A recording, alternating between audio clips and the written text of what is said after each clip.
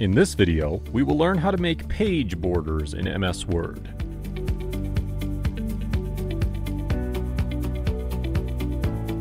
Did you know that more than 99% of people who watch our videos are actually not subscribed to our channel? You one ugly motherfucker. Crazy, right? So, if you're enjoying our content, please consider hitting that subscribe button and helping us outsmart the YouTube algorithm. We appreciate your support. Word allows you to put a border around most items in your document, such as text, pictures, and tables. To illustrate, we're going to add some bordering. To add a page border, place the cursor at the beginning of your document or at the beginning of an existing section in your document. Then, navigate to the Design tab, and in the Page Background group, select the Page Borders option.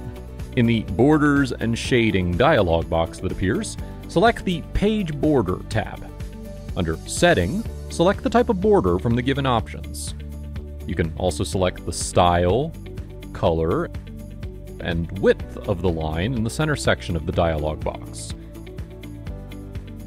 A preview of your modifications is displayed on the right-hand side. If you don't want borders on all sides of the page, simply click the side on the preview where you want to remove the border. Word even offers the option Art, which can be used if you want to make the border more original by filling it with icons from the drop-down list.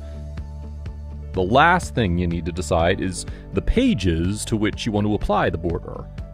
Select an option from the Apply To drop-down list to apply the border to pages in the whole document, just this section first page only, or this section all except the first page.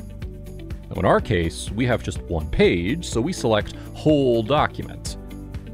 Click OK once you've made your selections. If you found this tutorial helpful, reward us with a like.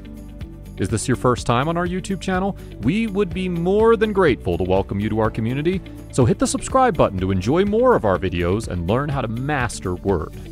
Thanks for watching, and see you in the next video.